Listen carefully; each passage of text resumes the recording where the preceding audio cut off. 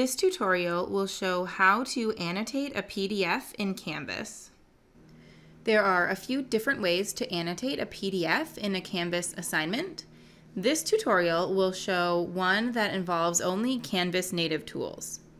So to begin from the assignment page with your PDF link to it, click to download the PDF. In Google Chrome and in Microsoft Edge, that PDF will appear at the bottom of your screen. Once it's downloaded, click on the Submit Assignment button. Scroll down to the File Upload section and drag and drop that PDF next to the Choose File button. When you see that it's been added there, click the Submit Assignment button. I know what you're thinking, you haven't done anything yet, what am I submitting? Don't worry, we're about to annotate your document. On the right-hand side, click on Submission Details, and a window will open that shows your document with a link to view feedback. Click on that link and you'll see a window with your document in it. Click on the double-sided arrow to enter full screen and to see that document a little bit better. Maybe even zoom in a bit to see your text more clearly. And now you'll see that you have a toolbar at the top of your screen to annotate this document. The first tool is a point annotation that allows you to drop a point anywhere in your document to make a question or to leave a comment. So here you can drop your blue marker and then type your question for your teacher. Your teacher can reply right underneath that comment to have a comment string there within your document. You'll notice in the upper left, you do have a variety of colors that you can choose to change the color of that point.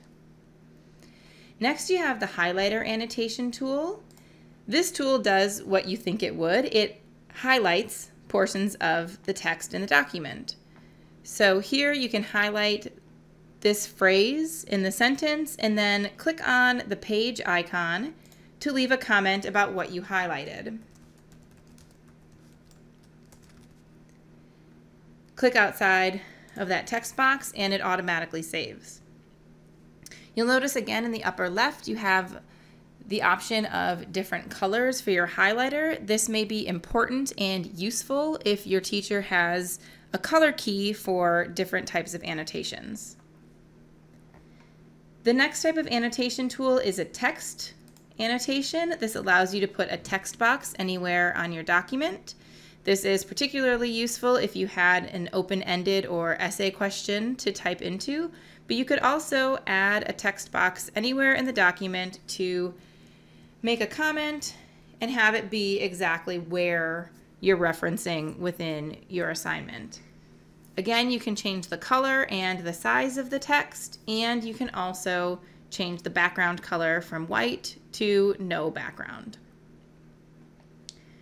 Our next annotation tool is the strikeout tool. This tool allows you to strike out text, which is helpful if you are editing a document or if you are answering a multiple choice question and you want to eliminate one of the options. You can again click on the page icon to add a comment about what you decided to strike out. The next annotation tool is a free-form tool which allows you to make marks in any way on your document. You can use this to circle items, to fill in a graph, or underline things.